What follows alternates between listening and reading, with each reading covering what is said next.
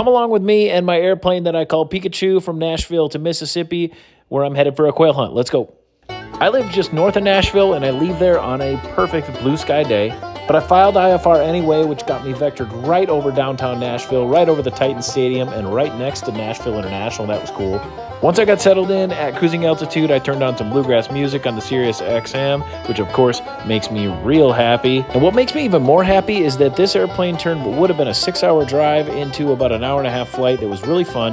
But when I landed in Mississippi, the deer that were on the runway could have made it not so much fun at all. Luckily, that didn't happen. I taxied to the ramp in West Point, Mississippi, an 1.5 hours after I left home. So cool. And as you can see, I am happy to be here. I get all my stuff unloaded, my guitar, my Ren and Ivy bag, my Frankies. I even had a Grizzly cooler stuffed in there. I signed the wall inside the pilot's lounge, which is apparently a tradition. And then I put Pika to bed, which is exactly where I'm headed to, because tomorrow it's time to start quail hunting, and I can't